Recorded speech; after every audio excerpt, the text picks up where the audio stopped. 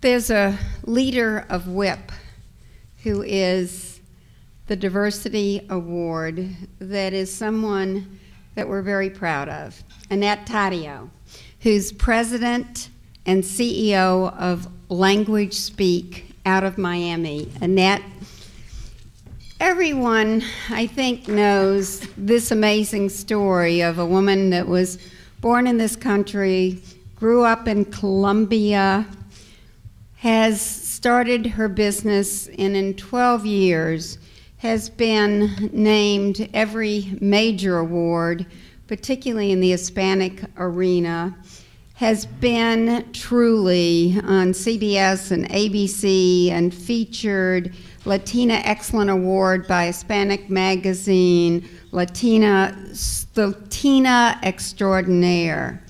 And Annette, I just want to say what Magda said about each of the three of you is exemplified. It was so important when these awards were decided that it was someone that had grown their business, someone who had been a mentor to so many other women, and someone who had really given back to their community. So as we recognize the three of you today, to know so much of what you have done to support others and to give back in so many ways to the community. Annette Taddeo, Diversity Award winner, WIPP 2007.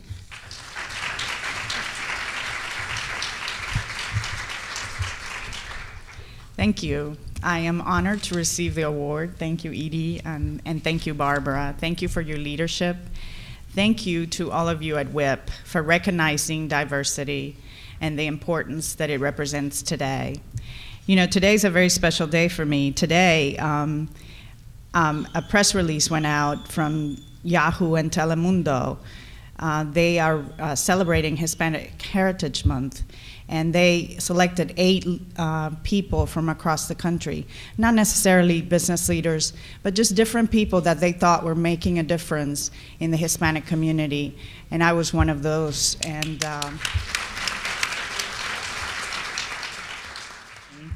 And it was an interesting experience to be followed around with a camera all day long.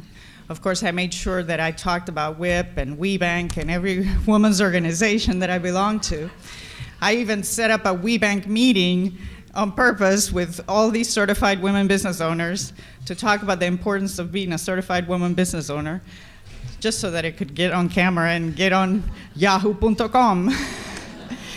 So, always trying to do my job to try to get more women certified and more women to do business with corporate America and with the United States government.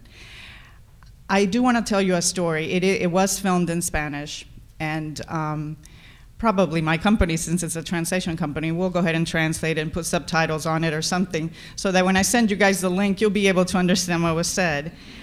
I will tell you that a story that I said on film that a lot of you know me, but don't know this story. I was born in Colombia. I was not born in the United States. However, I am a natural-born citizen.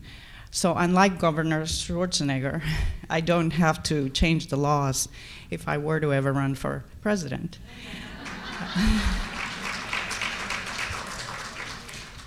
I will tell you that, however, when I moved to the United States and went to college, I never knew that I wasn't really viewed as an American, because I was raised by a father who was an American, fought in World War II and Korea, and so I was always viewed in Colombia as the gringa.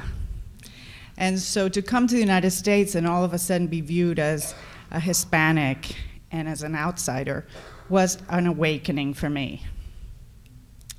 I became very quickly very involved in college, joined a sorority, did all the things you're supposed to do. You know, I'm very socially involved, as you guys know, and always doing things to help the community.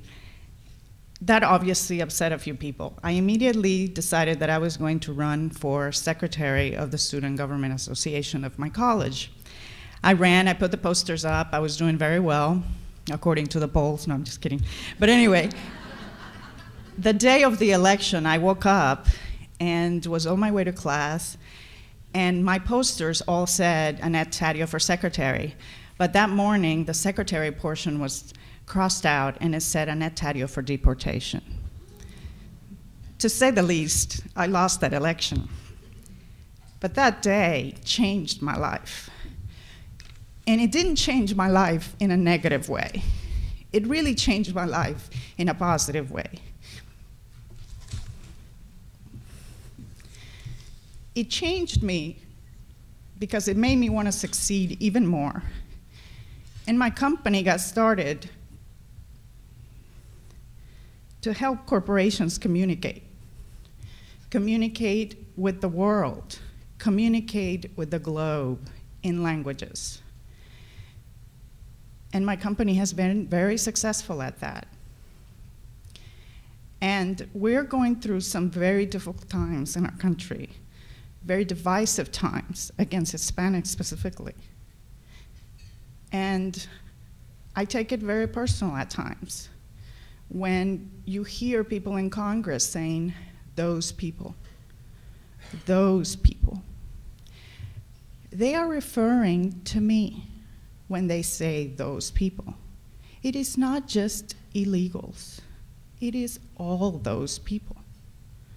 So I ask you to just think twice before you talk about those people. Because we all, except for the Native Americans and the ones who came on a boat against their will, we all came from somewhere. And this country was formed by immigrants. And I just think that we are trying to be very divisive in our country, and we need leaders that are willing to stand up and realize that we are all those people. And we are all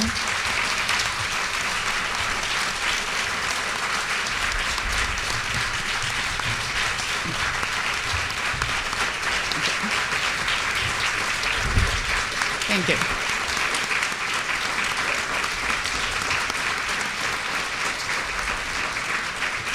Thank you. Anyway, thank you to WIPP for your leadership and for having the courage to stand up for diversity.